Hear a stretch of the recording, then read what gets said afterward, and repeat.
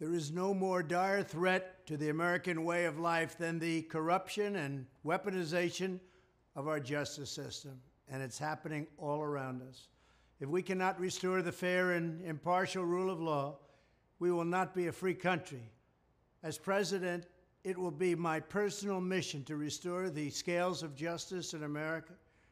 We want fairness and equality under the law, and to that end, I will appoint U.S. attorneys who will be the polar opposite of the Soros district attorneys and others that are being appointed throughout the United States. Very unfair to our population, very unfair to our country. They will be the 100 most ferocious legal warriors against crime and communist corruption that this country has ever seen. As we completely overhaul the Federal Department of Justice and FBI, we will also launch sweeping civil rights investigations into Marxist local district attorneys. And that's what we have. They're Marxists in many cases. By refusing to charge countless crimes, the Soros prosecutors appear to be engaging in selective enforcement based on illegal racial discrimination. In Chicago, San Francisco, Los Angeles, and every other city where these maniacs have taken over, the DA's offices should face federal subpoenas of their staff, their emails, and their records to determine whether they have blatantly violated federal civil rights law.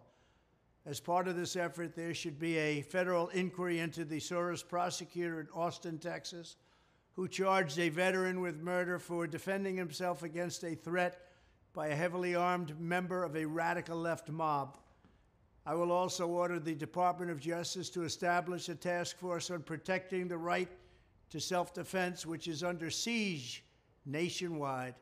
In addition, we will have a complete investigation into the use of police state tactics by federal authorities to arrest conservatives and Christians. We will find out who ordered it, and we will hold them totally accountable. There is much more that we must do. We have to confront this radicalized law in schools. You take a look at what they've done to our schools, our beautiful schools. We have to reform the far-left bar associations and stop the purge of conservative lawyers from major law firms.